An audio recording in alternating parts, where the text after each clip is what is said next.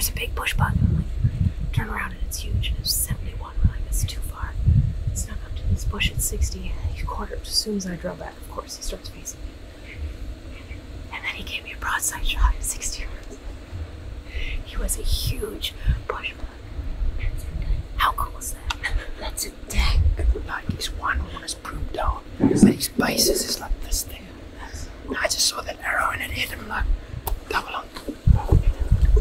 It definitely came out of the other side. I just get because I think I heard him crash. Okay. Grab my gun.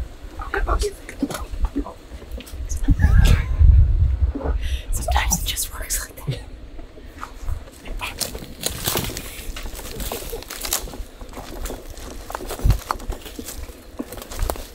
I'll let you take the lead on this.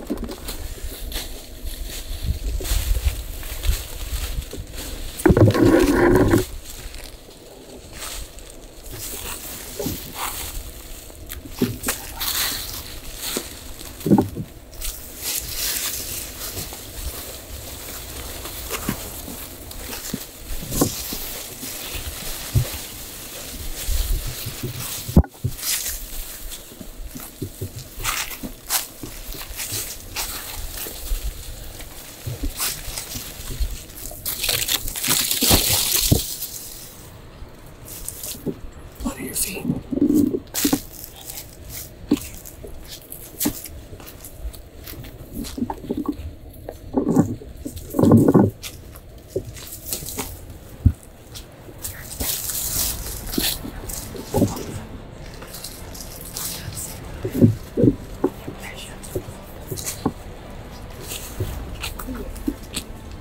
That's a tank of a bushbuck.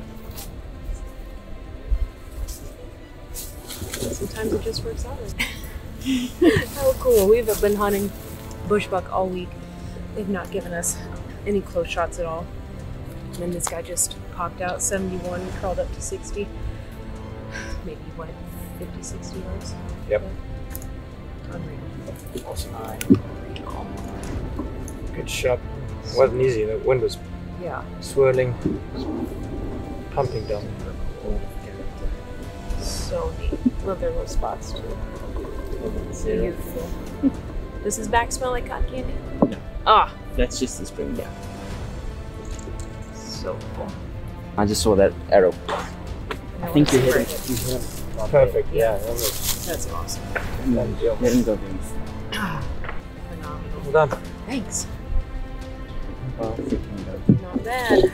I love these little spots. Sunny. They're all different, I assume, each one. NCI classifies it as a East African bushbuck. Definitely the first ladybug hunter. And that's a giant ram. Beautiful bases, and he's old. I mean, that left horn of his are worn down. Amazing job, Sarah. Thank you. Beautiful.